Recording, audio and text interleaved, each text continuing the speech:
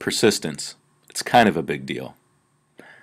We're going to be spending the next several weeks and really kind of the rest of your life working on persistence and understanding what it means, how we encourage ourselves to persist, and how to grow it as a habit. Because I'll say kind of in a short term right now, persistence is pretty much involved in any form of success ever.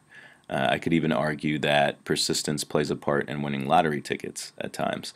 So it's kind of a big deal. We'll get into it in more detail as we go forward, but let's just jump into it. People say you can achieve anything if you put your mind to it. You've probably heard that many times, either exactly in that way or in sort of slightly different phrases. But ultimately, people say this kind of thing a lot. Now, obviously, it doesn't mean that you can fly without wings or some form of technology just by putting your mind to it. At least nobody's figured out how to do that yet. But objectively speaking, there's been a lot of research into this concept, and really, to some extent, this is quite true in terms of people being able to get really good at pretty much anything if they put their mind to it. But what does it look like to put your mind to it? And why isn't everybody achieving their dreams then? Because if all you need to do is put your mind to it or want something bad enough, then shouldn't more people be achieving their dreams? And honestly, last time I checked, I think most people want to achieve pretty great things. Like, I don't know a whole lot of people that don't and don't want to be happy. And yet, when you look around in the world, you don't see everybody achieving those dreams. So if it's as simple as just putting your mind to it, why isn't everybody getting there? Why do we look around and see a certain subset of people achieving great things and a lot of people having less access to it or just not doing it? Well, it's because when people talk about achieving anything if you put your mind to it, they're leaving out a lot. Because they are forgetting to mention things like the 10,000 hours of practice. 10,000 hours, right? There has been a lot of research into this. The number is debatable, but the basic idea is the same, that it takes 10,000 hours of deliberate practice. So not just doing the thing, but hours of practice and getting feedback to get better at something, right? 10,000 hours. So it's not just by putting your mind to it and then not doing that kind of work. They're leaving out the millions of failures.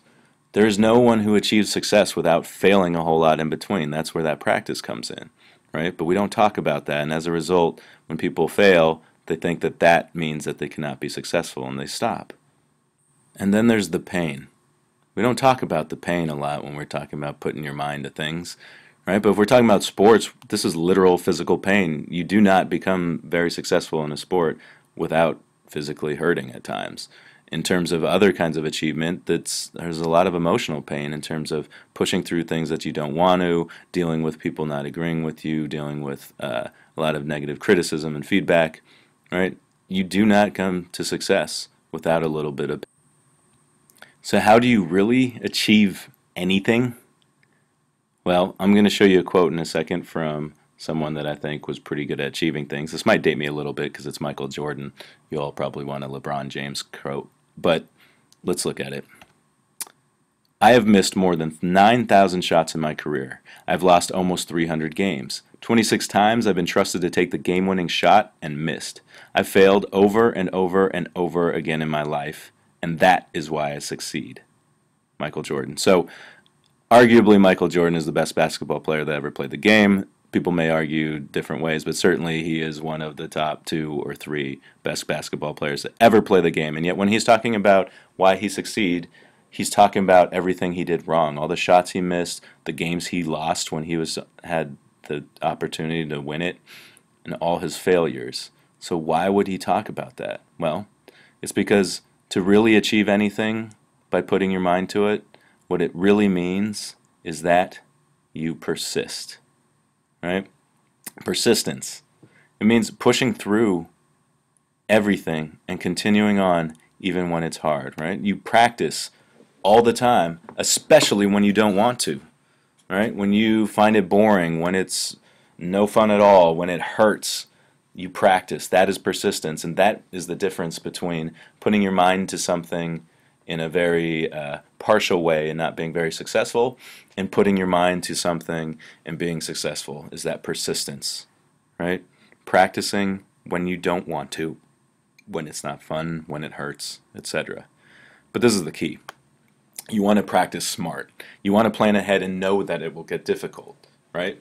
Persistence is something, it's willpower, right? You can persist through things without being very smart about it. It is possible, but it makes it a whole lot easier if you plan ahead, especially about those things that you really want to be successful at but are difficult for you right now. All right, so that's what we're going to be talking about going forward. We're going to go through some different ways that will help you persist in the face of things getting tough. Right? Everything from getting support, coaching and emotional, which means coaching and feedback, somebody who can tell you how to do things better and show you, someone who's been through it, things like that, and emotional support, right? Which is also, you can get emotional coaching, but I'm also talking about building support systems. So there are people there. So when things are hard, you have somebody to talk to, someone to keep your morale up and to tell you you can do it when you don't believe that, when you're having a hard day, when you're really hitting the wall. Right? You need support. You also need to set goals. We've been doing this a lot, but you need to plan how you will overcome obstacles in advance. That's why we've been doing this stuff, because when it gets hard, your normal reaction is going to be to quit. Right? So if you haven't set a goal, if you don't know what you're working towards, and you haven't decided how you're going to overcome the obstacles as they come up, it's going to be much more likely that you quit and that you do not persist towards success. Right?